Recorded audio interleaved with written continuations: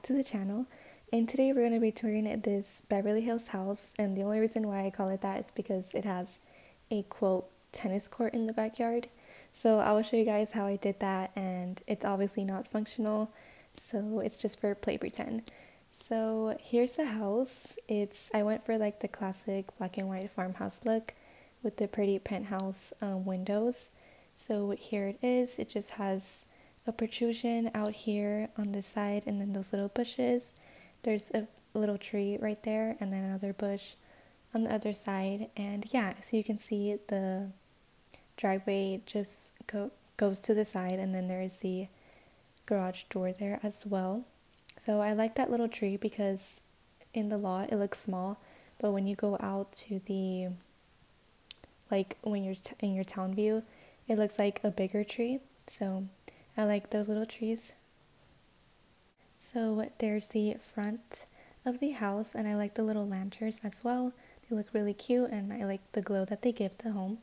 So here is the garage. We're just going to start off with this, and I kept it pretty empty. Normally I do put the washing machines in here, but I made a room on the inside of the house for that. So there was just some gardening supplies and the trash bins. So then here is the front door and the little entryway. It's kind of a big room, but you can see there is a piano there. So there's a little table with a plant, and then the stairs are right behind the table. And then here is the white baby grand piano, so very fancy. You can even see there's a big chandelier with the little fairy lights as well. And then there is a little table there with some trinkets, lots of golds that the house has. And then there's also a little potted plant in the corner. So really pretty, and again, grand, because I do think of this as kind of like a Beverly Hills house. So then here is an archway, and it leads you to the living room. So mostly a formal living room because there is no TV. And I love this fireplace, and I like how it looks with the wallpaper. I think the white weatherboards suits it really nicely. And then there's just some little like statues and decorations on each side of the fireplace. And then here is this pretty gold mirror, and I did use a diagonal glitch to make it, slanted, because I like the idea of having a big grand mirror in the living room. So then here are the sofas and the pretty coffee table. I finally was able to purchase these sofas on the online store, so really happy about that. I love the chocolate color and the green little pillow on it, how it matches the little rugs on the floor. And then also the coffee table is a nice color, and it also matches that wood that's on the fireplace. And you can see there was a gold painting on the wall. So then here, going back to the entryway, there is another archway. And if you go on this side, it's the kitchen. So the kitchen, when I was building it, I had lots of struggles because this beautiful island that has the sink in it is so pretty, and I love it so much. I got it from an online pack. It's my favorite swatch that they gave us, but they didn't give us cabinets that matched it.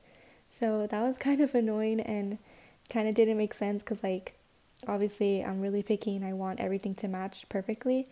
So I improvised and I used these, but again, they don't really go well together just because these look really modern, and then the island is very like traditional looking.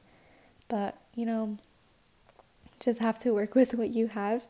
So like always, I just pretend that one of those large cabinets is the fridge, so that's why you don't see one. There's the stove, and then of course the sink is in the island there. And then here are some wine glasses, and then in this door they have a nice size pantry, so I just surrounded the entire walls with little pantry shelves. And yeah, there's the kitchen, really nice. And then here is another archway. It leads you into the formal dining area, well, the only dining area. So I just used this white table, and then these brown, well, the dark wood and like kind of white cushiony chairs here as dining chairs. So I like the wood and how it's surrounded all around with the wood. And then I finally used the buffet table as a buffet table. And so there's just some food there, and then that pretty flower painting. And then they just have a nice view of the outside backyard.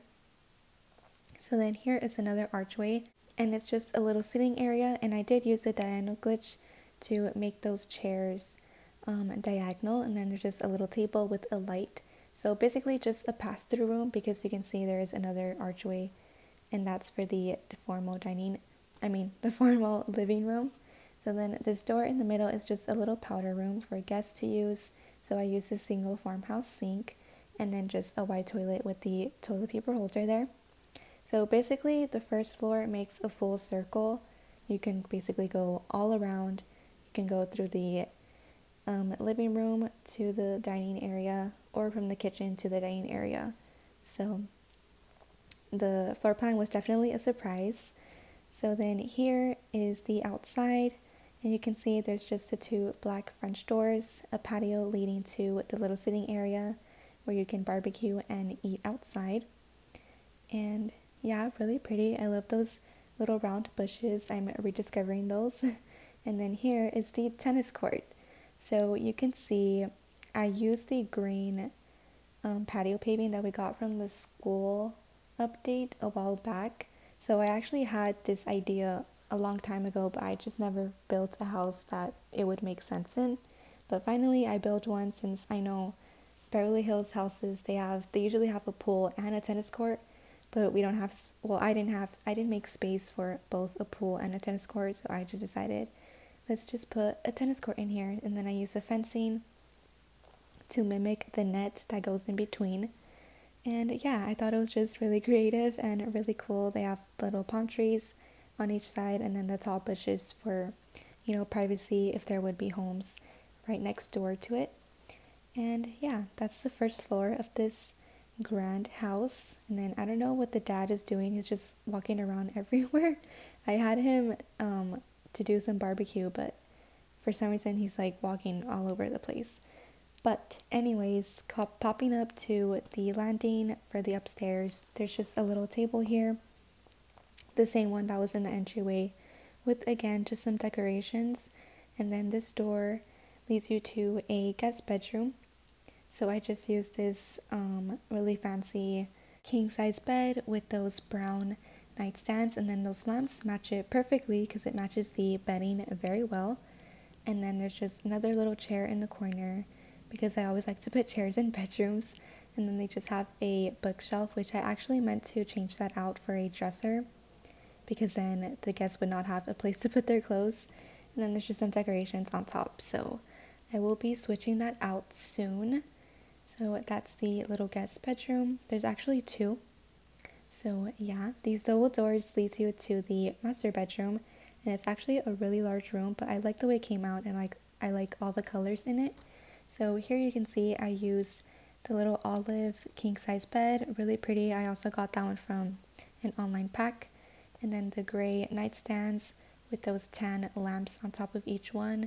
They have a potted plant in the corner, a fireplace, really pretty with the golds. And then they have the green chairs here just as a little lounge area. And then that table in the side is like an older one, but it matched it really well because there's lots of greens in the room. They have a corner TV, a bookshelf with some more decorations, and then this door leads you onto their ensuite. So for the ensuite and basically all the restrooms for the upstairs, I used this big gray vanity, really pretty, and then the same villa shower in all of the restrooms, and then just the white toilet and the toilet paper holder. So then there's another archway, and this one's just for an L-shaped room. Again, a hallway just leading to all the restrooms. Well, the restroom and the bedrooms. So then this door leads you to the other guest bedroom.